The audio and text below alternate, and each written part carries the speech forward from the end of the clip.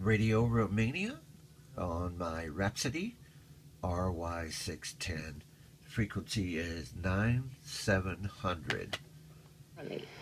The surgery lasted 4 hours and a half, and the implants were positioned correctly. Doctors say tissues around the implant will heal completely in almost 1 month, after which the device will be activated and the internal ear stimulated. These procedures will be followed by speech and hearing re-education, which will help develop the child's learning skills. Doctors say that what is new about this device is that it is very thin, only 3.9 millimeters, and that patients with cochlear implants do not need another implantation around their life.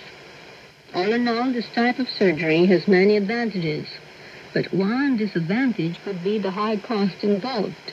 But if you think of its huge importance for the child's insertion into society, then money should no longer be an issue, doctors added.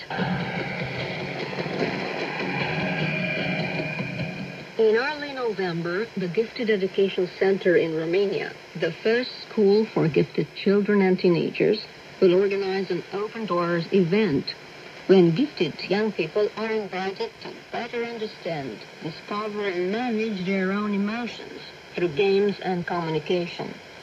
The program is meant. Okay, Radio Romania with news around Romania. This is my Rhapsody. Found it at a thrift shop. I think I paid $1 for it. Works good. It's got good receive. It's got really loud audio. Receives airband, which I like. AM, FM, shortwave from 4 to 12 megahertz. And it also has weather band and police band, but there's nothing there anymore. Okay, thanks for watching the video.